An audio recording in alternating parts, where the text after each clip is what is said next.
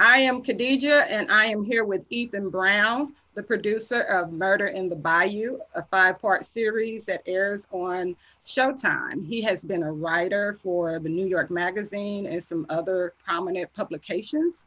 And now he is a documentary producer for films uh, on justice. And so, in good fashion, Mr. Brown, why don't you tell the people a little bit about yourself? Yeah, so I've been writing and reporting on criminal justice for close to 25 years.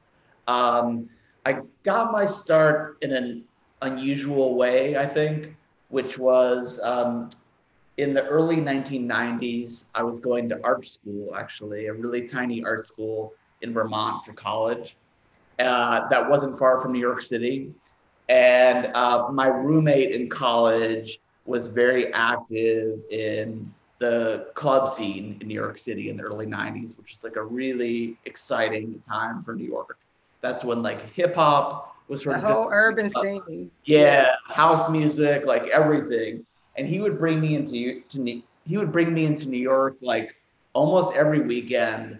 And I was just really taken by kind of the streets of New York and sort of like the drug scene at the time, the like a lot of crime. New York City people like it's such a safe place now, but don't remember that like in 1991 or 92 it was actually the murder capital of the United States. Right, right. So I was just really just totally taken by New York at that time.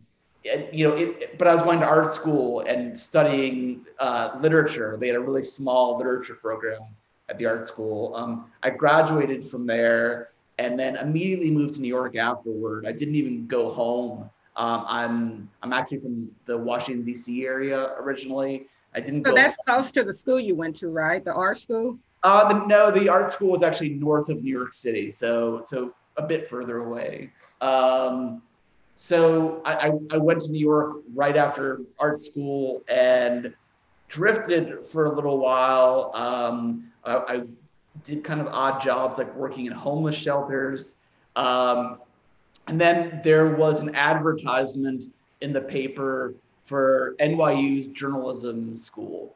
And in the advertisement, there was a writer who had joined the school as a professor, who I'd been reading for years, Mhm. who had written for the New Yorker in the 1970s, and I was a big fan of her work. And the ad said, "Oh, she's teaching at this school now, and she has her own program." And I was like, "Oh, wow! I didn't really ever want to be a journalist necessarily, but I really love this writer." I went to an open house for the program and then just decided to go and do this program. It was a master's degree program in journalism. So I did the master's program, and I've got to say, I was not a good student. I was still kind of in the streets, so to What speak. does that mean? Was you still doing the club scene with your Yeah, friends? yes. I was extremely like, I can't even imagine it now because I go to sleep at like 9 or 10 p.m. But like, I was a person who was out literally all night, like all the time, out until the sun came up. That wasn't a great journalism student, really at Well, all. I'm from that era, and so I can remember partying like that from the Right? sun up to the Yeah, sundown. I wasn't in New York, but right yeah, here at home, I can remember the hip hop vibe and what right. it brought to our community. Yeah. Right, right. So wasn't a great student really at all. I missed a lot of classes. I ended up actually though in a kind of weird way because I was such a kind of troubled student. I was like, I I need to just do this and then be done with it. So I started working like almost like double or triple time on the master's program, and I actually graduated from it early. Oh wow. So I So went from, what happened to you? Did something happen? You woke up? one of my professors threatened to fail me in a Oh, class, and then I also was just like, I'm not doing this well. And it's So it kind was that guy that saw potential in you just wasting away, pretty much. yeah, and there's also almost my own embarrassment of myself for messing something up, you Yeah, know? I think we all gone through that. Yeah, Yeah. and it inspired me to do it faster and better. And so I ended up graduating from NYU with this journalism master's faster than the program actually was. And after NYU, I got a bunch of low-level jobs in journalism. The main one being Details magazine, which at the time in the '90s actually ran like a lot of ambitious journalism. It Hmm. turned into kind of a men's magazine. Right. Men's meaning like sort of Swimsuit. ogling women, men's magazine. Right. But Of course. when I worked there, it was like a really for real newsroom. And we had like major writers writing for us. Would Even I be on the right track if I said it was kind of like Rolling Stone? yes, exactly right. It was perfect. Yes. And I, uh, I wasn't writing though. I was just sort of assisting people because I was super young. And I was still going out a lot. And one night I was at a warehouse rave. I was I was in the rave scene pretty heavily in the '90s, and I was at a big warehouse rave in New York City downtown, and I got robbed. And the people who robbed me, it was almost like, wow, this is sort of impressive the way that you did this. Like it was sort of like a surgical robbery of all of my stuff, like very quickly So you didn't know it happened to you until it happened. until it happened, you You know? know And that's what they say about New York. You know, my family is from Buffalo, right, New York, and we would often drive up to New York to go to the swap meets, and it would be a whole list of rules before we got out the car because of the way they could rob you. right. Yeah, it was like really smooth. And I was like, and as you can see from looking at me now, I've always been this way. I don't have jewelry. I always wear just like jeans and a t-shirt. It wasn't like they were robbing like furs or jewelry or anything from me. They just robbed my stuff. And I was like, wow, this is really interesting. And I asked around, I was like, who?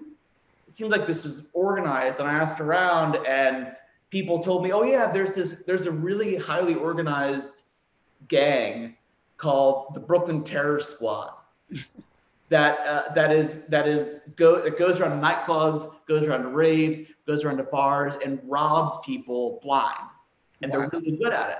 And I thought, that's like kind of interesting. And I said to my editor boss at Details, I was like, I mentioned this, and he said, wow, that is interesting.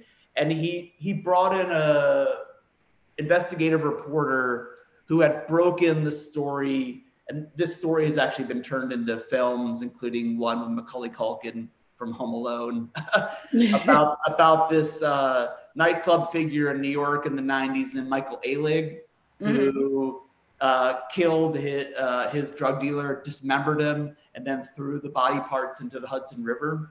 Okay. So my Details boss brought in the reporter who broke that story to do this Brooklyn Terror Squad story. And the reporter asked for my help. And this is my first real writing experience. And it was obviously my first real investigative reporting experience. And I was really just like completely taken by it, even though it was not my piece. I was like, this is just fascinating. The talking to people, the like pulling of records, like all of it's just so interesting.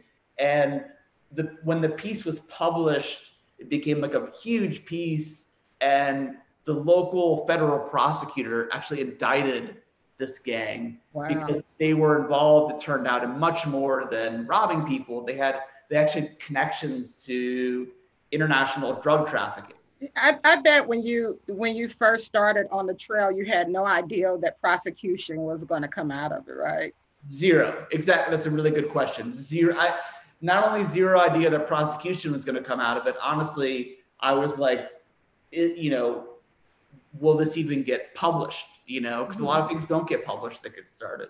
So after that, I was like, this is kind of what I want to do. And I ended up at New York Magazine shortly after that, and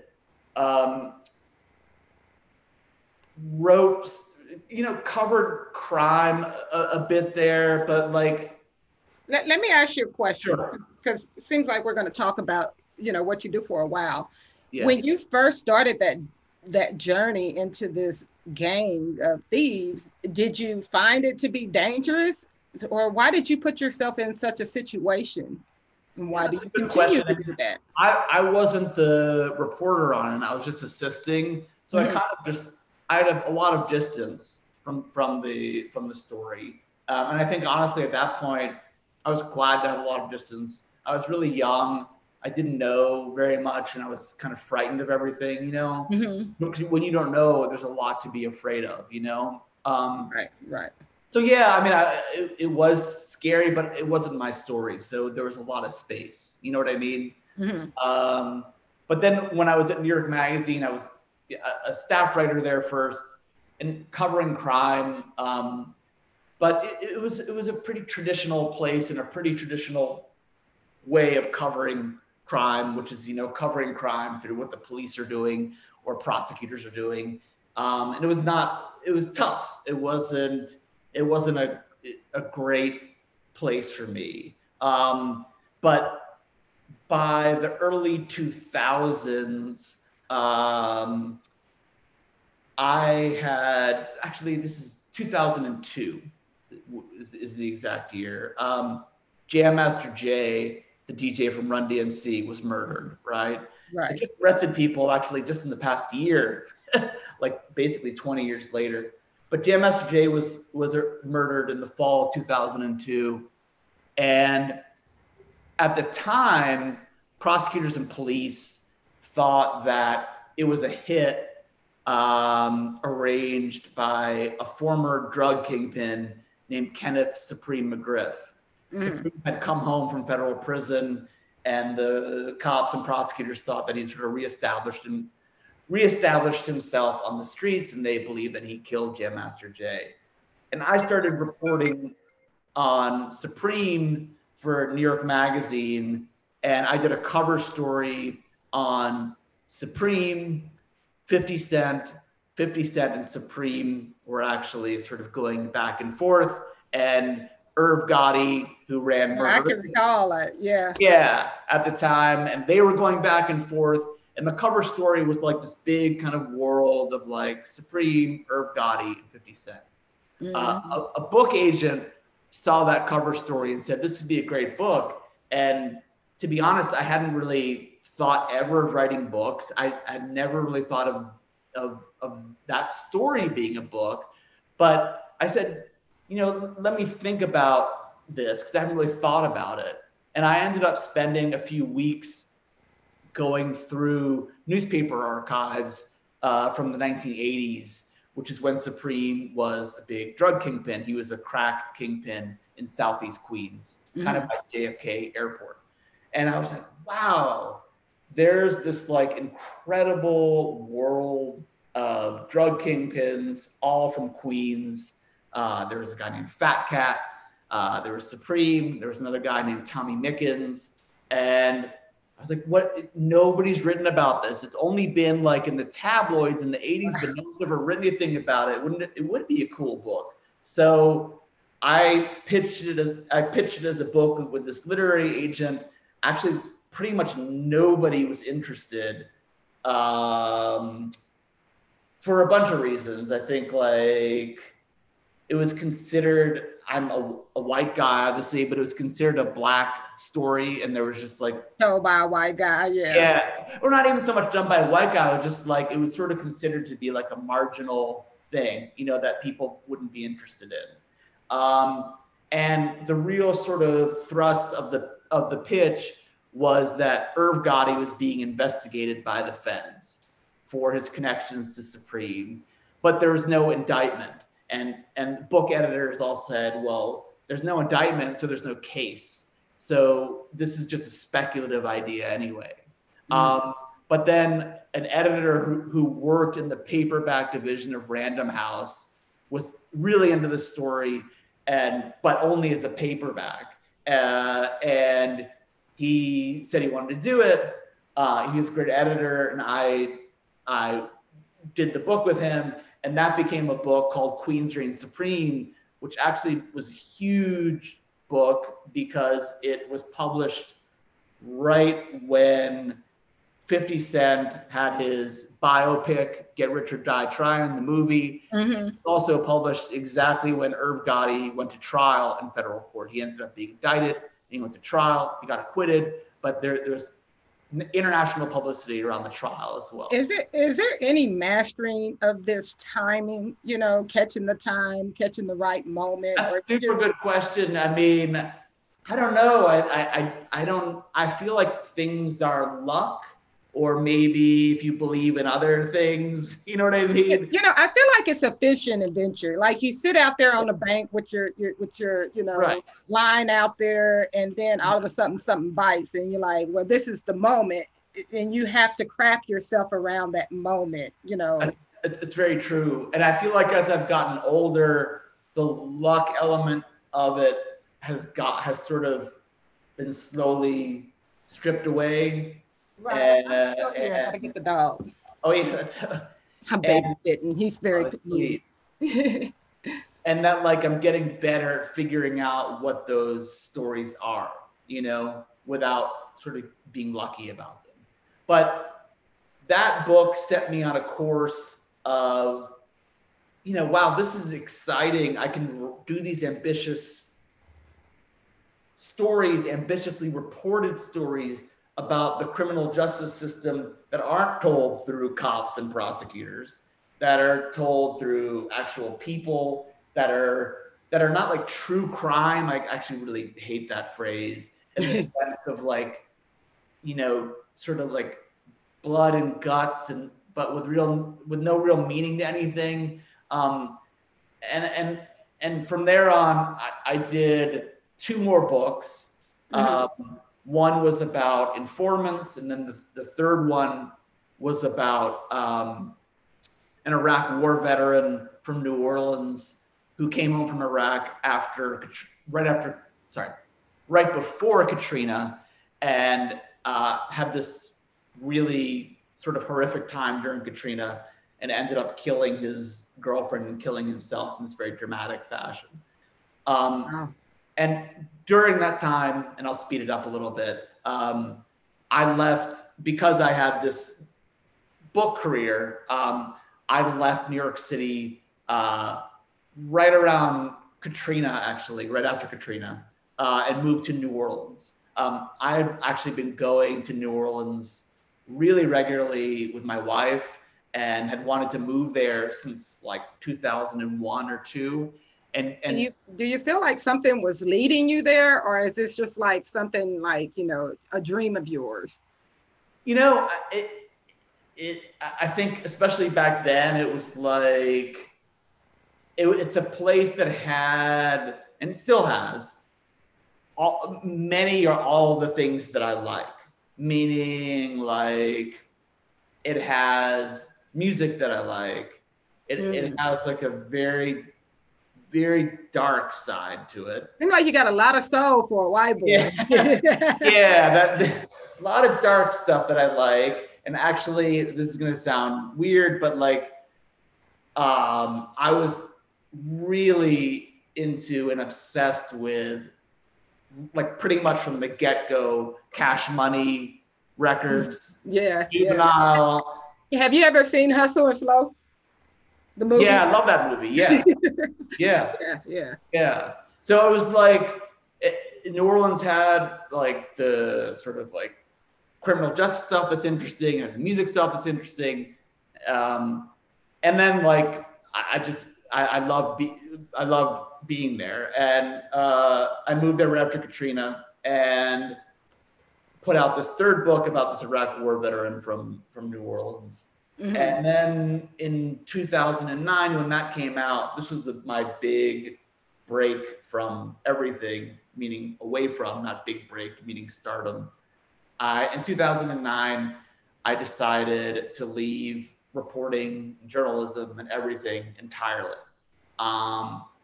Because I felt like, well, I guess the financial crisis had just happened a year before, and the media was just a kind of a totally destroyed landscape. And then B, I was like, I've done this for a while. I've done these 3 books. I like the 3 books, but I don't know. It almost goes back to what we were talking about a second ago or a few minutes ago about me in journalism school. I always felt like an outsider. You know, I didn't really feel like I fit in with journalists, and I don't know, it was weird. And so at this point, I was just like, did you find yourself maybe too vested in the work?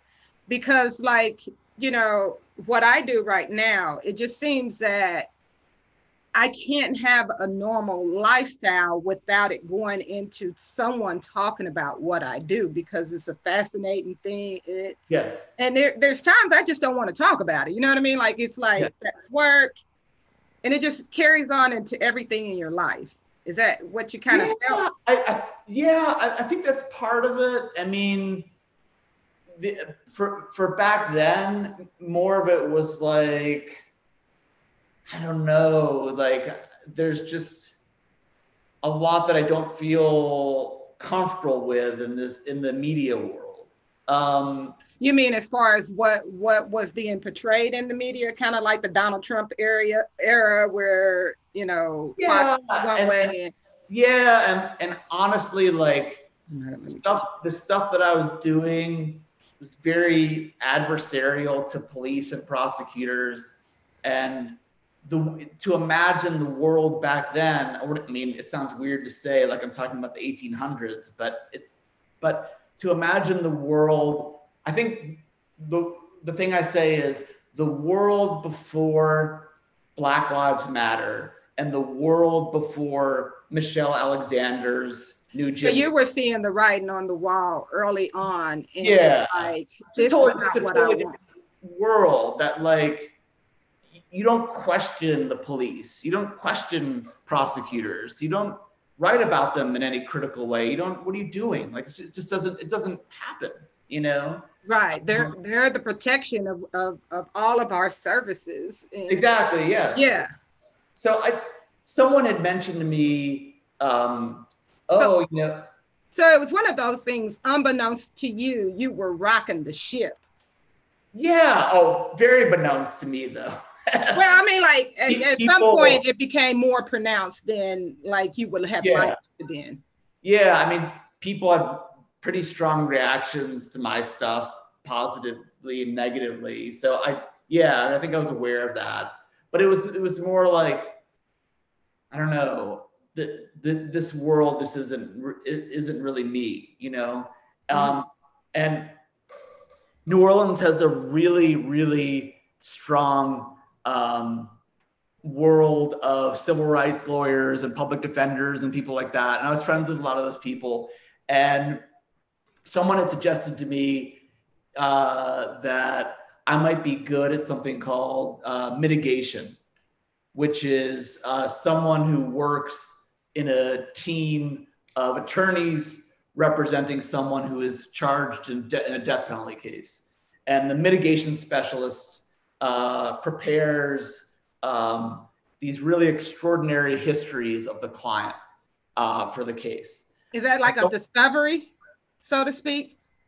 A little bit. It's more like imagine an investigator, but not an investigator of the facts of a crime, but an investigator into the life of the person who committed the crime. Does that make sense? It's kind of like when they go talk to movie directors and try to pick the life of a serial killer because they've written so many scripts and they're getting these different scenarios. Is that what you're saying? Kind of like you're like a theorist. How do you get it? It's getting into not only the head of somebody, but all of the things that create that person, environmental things, your parents, where you live, like every piece of the world that makes you, you know, like literally every piece. It's a really, really difficult. That's an interesting task to take. Yeah, it's fascinating. So someone suggested that I would be good at that. And I applied for a job to do this at a law office in New Orleans. And in the job interview, I remember really well, they said, what are your feelings about the death penalty? And I remember thinking, I don't really actually have any feelings about the death penalty because I don't know anything about it. Which is a weird way to answer that question because this law office is so recognized for its work in the death penalty space that people actually come from like Australia to work there. It's like an internationally known law office. So this reminds me of the story about Hurricane Reuben. Reuben Carter, Reuben Carter. Yeah. So that reminds me of the people that were doing the work on his case. Right. Yeah. So like when I did my interview with them, and I didn't have an opinion about the death penalty. I just thought, well, I wasn't going to get the job. But they offered me the job and took the job, and I can't name any of the cases because I'm actually subject to attorney-client privilege the way an attorney would be. But you don't know how many times I've heard the stipulations, but I'm not being coy or weird or whatever about it. Right. Just by luck or fate or whatever, like I had a string of cases there that were historic cases for New Orleans. Mm-hmm. And it was trying to think of a way to kind of compare it. It's like, imagine, you've written about crime, you've thought about it, you've done work about it, but then all of a sudden, like, you're in a jail, with people, you're in prison with people, like you're inside of these cases. So it was like a huge curtain being pulled back, So you're getting like raw understanding of who these people are. Right. So like the first 2 years, I was just like, holy shit, pardon my language. Like I can't, it's sort of like, did you drink? Like almost feeling like you're a part of a movie or something, Right. It's out of body experience almost. Yeah.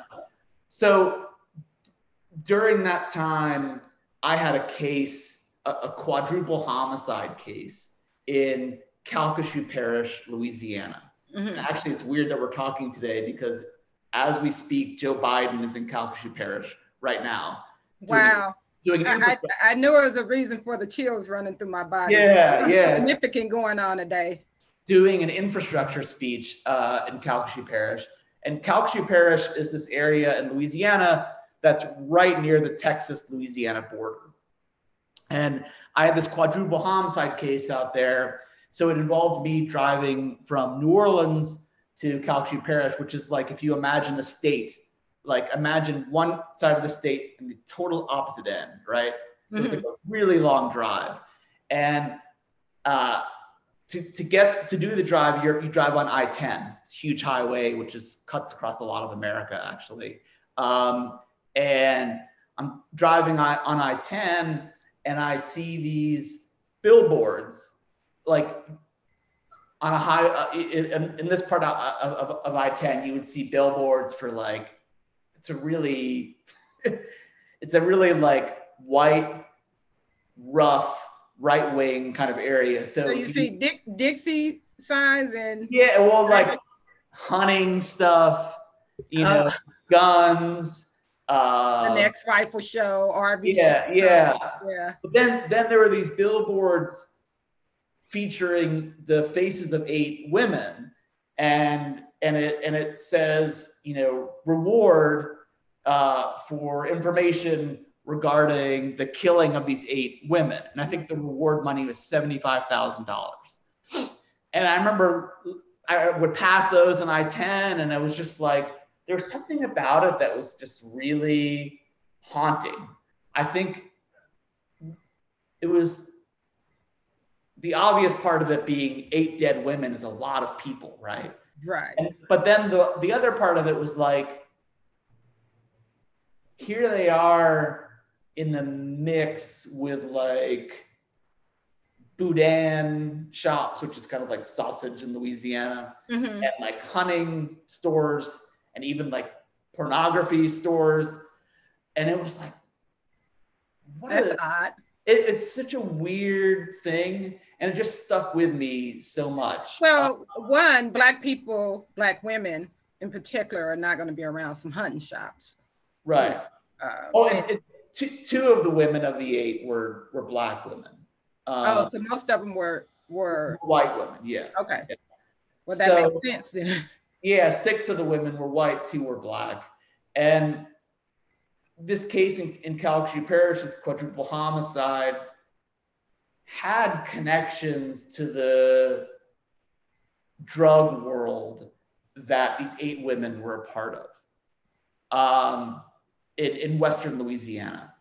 And when I was working on this case, I just was like, this is just fascinating, because it's like really rural, majority white, but like the drug world is wild crack cocaine, just completely wild.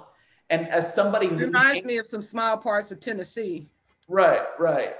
And coming from New York City, where the crack era was way in the past, right? Like in the 80s and early 90s, it was like, whoa, I'm in the crack era, but a totally different part of the country, and with totally different kinds of people. So I was like immediately taken with this world of these murdered 8 women, their place in the drug world in rural Louisiana.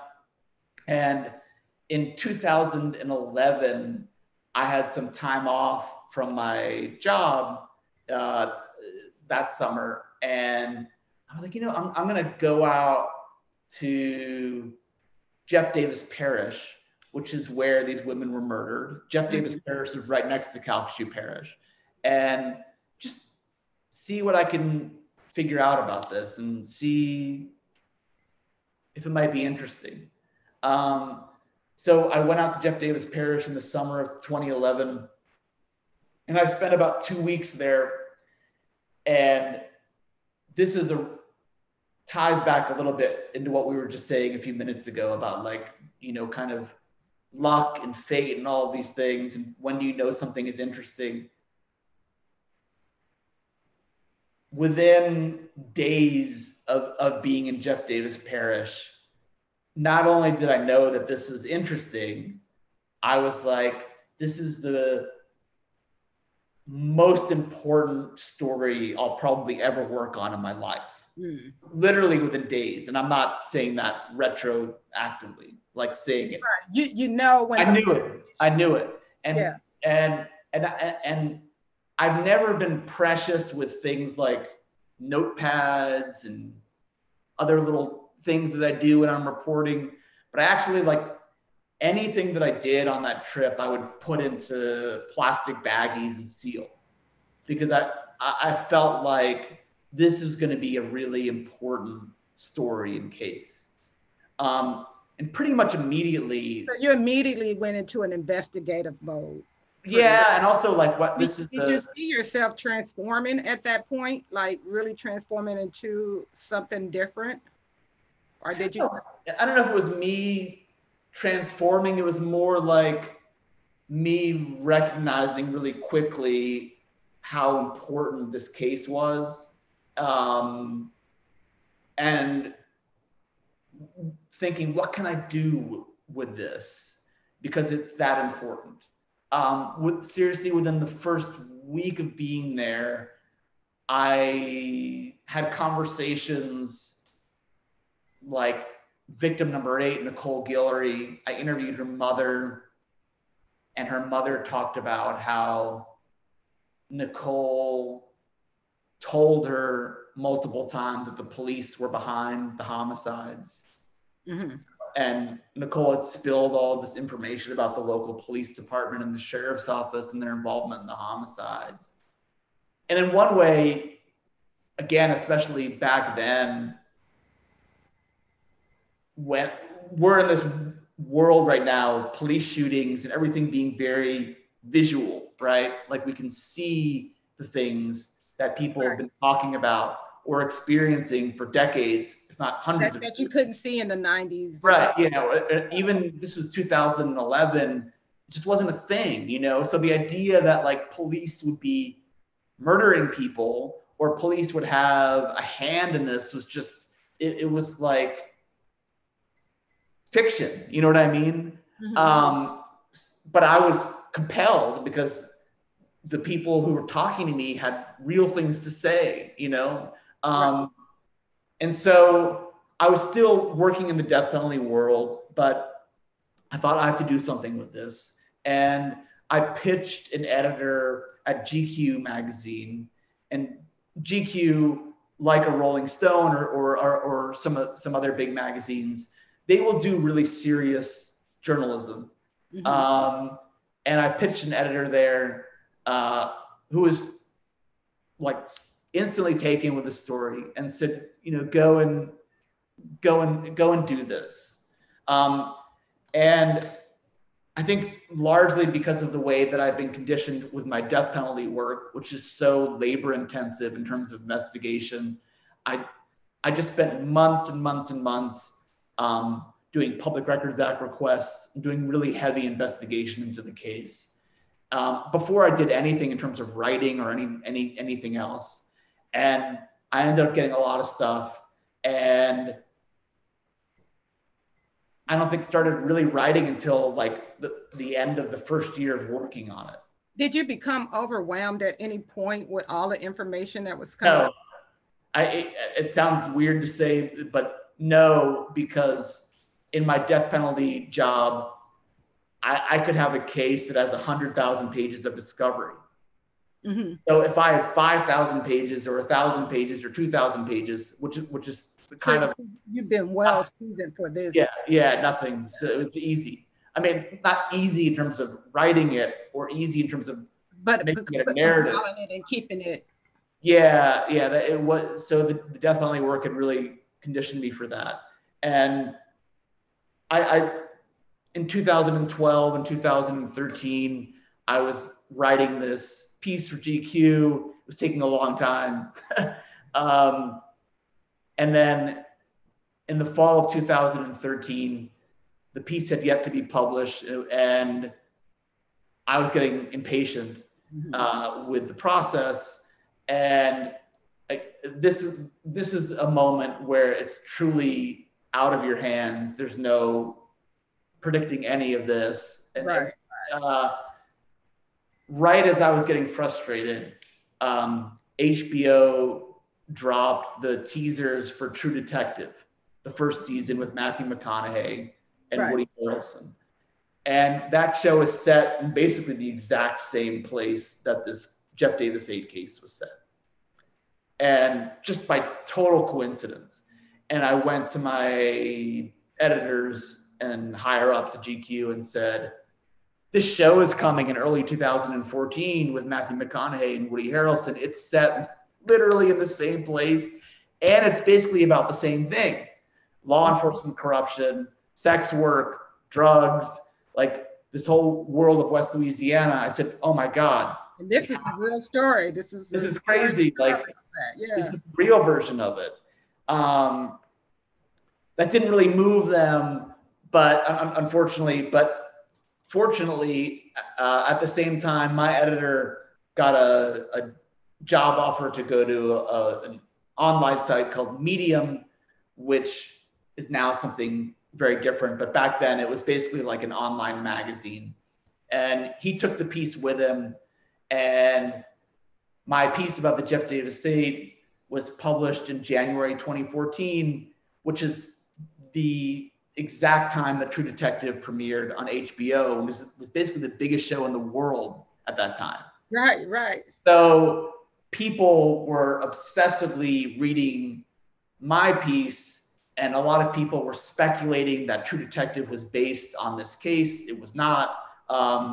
So the piece really took on this huge life that I've, never really experienced in my whole career in terms of attention, and at the same time, I was thinking, you know, I have so much work on this case that's not in the piece. And there's also more investigation that I want to do on this. I should think about doing a book about it. And I pitched a book about the Jeff Davis case to a number of publishers. 2 or 3 bit on it. There was an editor at Scribner, which is a part of Simon & Schuster, who was really smart and really excited about it. I decided to go with him. And then in 2016, the book was published called Murder in the Bayou. And then right afterward, a production company approached me about turning it into a documentary series. It sounds like God wanted you to have the book beforehand, like a preset to documentary. Like, that's a double blessing to me, you know. Patience is a virtue sometimes. Yeah, it was almost a continuum. The way that it was a continuum. When I wrote the article, I thought there needed to be more work done. So let's do a book. When I wrote the book, believe it or not, I felt like there was a lot of work that still needed to be done on the case. So I said, that was the real attraction to me about a documentary series. I was like, I really want to do more work on this case. And so just to ask you a question, what did the documentary do for justice? Like, what is so important about documentation and for the world to see that? So I think the documentary series does a lot for this story. I think, well, the first thing it does is, as a writer, like, you can, I don't know, I feel like writing is limited in many ways, particularly when it comes to things like family members of the victims in this case. Is it more like the perception can be drawn a number of ways versus if you see it visually, you can get Exactly right, yes. Someone can read something, right, and come away with very different things. I think that's somewhat true of film and TV, but maybe less so. So the documentary series really centers the families in a huge, huge way. It's very personal. It's very intimate. I remember the initial reactions to the series were like, you know, how did you get people to sit with you like that? So it's a very, very intimate, personal kind of portrait of all of these families, who, without getting into a long story, who had been really, really marginalized and treated like crap, and just had a not good, you know, kind of representation of themselves out there, you know? So it did that. The second thing was it I think advanced a lot of the stuff in the book about why the cases were so poorly handled, about the involvement in law enforcement in the cases. So it moved the ball in terms of, you know, the understanding of these cases. And then, you know, ultimately though, and this goes all the way back to the article in 2014. When the article was published, I was contacted by the FBI pretty quickly because there's major law enforcement misconduct. Well, you know, I know when we were working on the Till bill and Chief Beauchamp was working on the documentary of Emmett Till, you know, the FBI contacted him as well. And so, you know, I knew the answer to the question. I just wanted to hear it out loud, you know. So you get these contacts from DOJ and they don't really go anywhere a lot of times, you know? And then at the same time, New Orleans was coping with the aftermath of an epidemic of police killings that happened after Katrina. And the DOJ came down in a huge way on those cases and indicted cops and all kinds of other things. But I didn't really see those cases as justice in a way. They were like justice for individual cases or people, but not a collective concert. Not a big shift in how things are. And then that combined with like DOJ contacts with me not really going anywhere, I was kind of skeptical of the idea that, you know, this documentary series comes out and then all of a sudden everything changes. You know, it's just not the way it works. So yeah, I mean, it's difficult, you know. Do you think, even in its difficulty, though, that at least there is the truth out there? You know, it just reminds me of the fabric of this country, and even what we're listening to right now when we're talking about Republicans wanting to put legislation to revoke the 3/5 rule. I think that's ridiculous. But here we are. You know, here we are with a bunch of Karens and Kens who want Black people to stay in their place, reinventing Jim Crow. I mean, there are a number of things that's going on to me that just spells out that, you know, they want things to always be the same. So even though we may display it, it's just at the heart of what this country is about, you know, the fabric of what it was built on that keeps the cover up going. Am I kind of on the right page, or what do you think? You are, yeah. And I've got to say, like, especially given my experience working in the criminal justice system, working directly inside of it,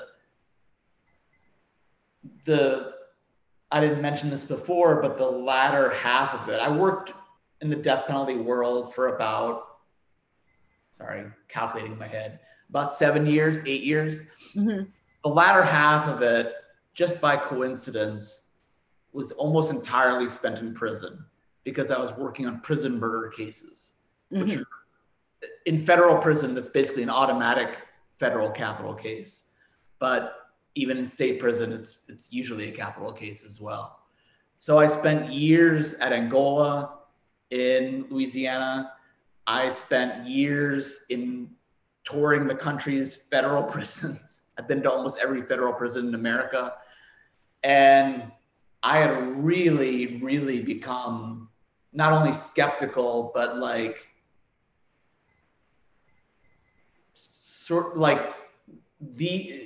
these institutions and systems cannot produce justice. No. Prisons, jails, policing, etc. They weren't designed for that. They weren't designed for that. That's the history that people keep missing. They keep wanting to say, well, things evolve. No, they haven't. Yes. I try to explain to people, like in the 90s, New York had a case against them where they used to have protect and serve on a car. And they had to remove that because they had a suit against them because they weren't into protecting and serve. I think their mission statement says they're there to protect state and property. Correct. Yes. And so people have this misunderstanding because there's this Office of Community Policing that wants to join hands with you, but at the end of the day, that's not what were designed for. And I don't know how that missed people, and I think it's because the history has been so whitewashed. No, that's exactly right. And then, yeah, it's like during the Obama era, there was a lot of police reform, sort of happening. And I think people maybe got caught up in that, oh, wow, isn't it exciting? We can do consent decrees. We can indict cops. We can do all these things. And Eric Holder, who is a really smart guy and, was the attorney general at the time, we can reform these institutions. And I think, unfortunately, particularly since George Floyd, people have realized, it's not going to work like that. Right. The Minneapolis Police Department that, killed George Floyd has gone through a ton of, sort of reform periods and a lot of reform attention. So Well, if you're infiltrated by the most corrupt, organization that just wants to reign supreme, then I don't know what else other people would expect and would act as if it wasn't there. It's been there since its inception, even within the sheriff's department. So it's one of those things that, like, too, when we look at the United States Constitution, it's been long overdue for a new constitution. Why are we still holding on to these old, insanious, evil ways of living and being? Like, this supremacy thing is really got to die. And it's been a long time for a new constitution. Why are you trying to reinvent three-fifths brew when everybody is human? You know what I mean? It just makes absolute absurd sense to me. So. Yeah, no, it's true. Yeah, I mean, there are all these systems and documents and things that we adhere to, and maybe they have to be completely scratched or rethought up. I don't know. But yeah, with prisons and policing and prosecutors, especially, like, I'm sort of long off of them as a source of justice or as a source of hope for anything. So, as because we can get long-winded. I told you I get very long-winded. I think information is great, but as a final thought, what do you think should be happening? Because I feel the same way you do. I think that this system invents the excuses. Like, it's a part of the whole matrix. It's a part of the whole ideal of how it runs, is that even the excuses help to make it progress. That's my opinion. I just think it all needs to shut down. But in your opinion, and what your words are, what do you think could help the criminal justice system to actually fair and justice, the scales be balanced? Get rid of the entire thing. I mean, that sounds kind of facetious, but it's sort of true. Like, I think the place that you want to start is investments, right? Like, what do we invest in? Mm-hmm. If we invest in police, if we invest in prisons, if we invest in prosecutors, we need to really rethink those investments and take that money and take those resources and put it in much better places. The criminal justice system at its best, all it does is clean up a mess that's already been made. And there is no unmaking the bigger messes, right? Like someone being murdered, there's no bringing that person back to life. There's no erasing that trauma. There's no filling the holes that people have when they have a loved one murdered.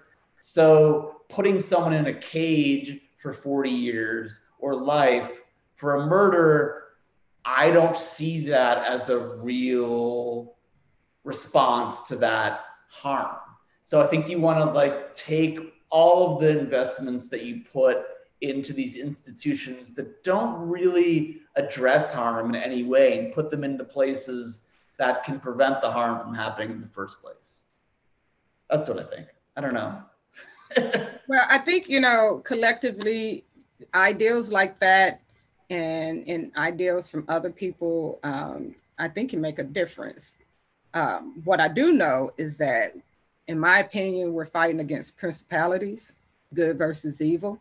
Yeah. And it's a fight of conscious minds and being I don't like to use the word woke, but being knowledgeable of what's really going on, keeping your eyes open. And then at the end of the day, really be willing to stand up and do something about it. You know what I mean? Let's just leave the idea that you don't see color and all these other fictitious and fashionist things that come up, and really go to work about what's important. As every person deserves to live a fair life. Every person deserves equity. Every person deserves equality. Every person deserves to choose, and that's what freedom's supposed to look like. So how do we get to that point without all of these conversations about the smoke and mirrors of racism? Right.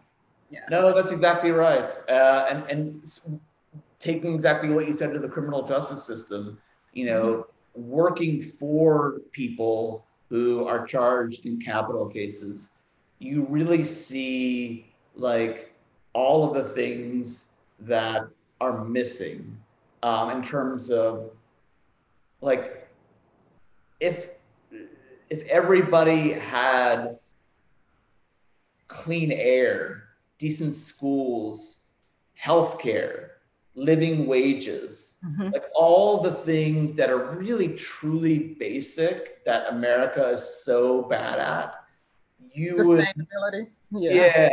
you would not see these things happening. I'm convinced of it. Like at all, you know, and that's, and like the great tragedy of these cases is that like, I would say pretty much 100% of the time, I really liked all of my clients very much, even clients who did the worst possible things that, you know, you can imagine. And I always imagined like how their lives would have turned out differently had they had all of these basic things that they just never had, you know? Yeah. So, yeah. Well, I just thank you greatly for thank you. Sitting on my platform. It has been a wonderful conversation. I hope so, yeah. I want you to continue to enjoy your day on purpose. Everybody, you do the same. I leave you in love, peace, and hair grease. This program is brought to you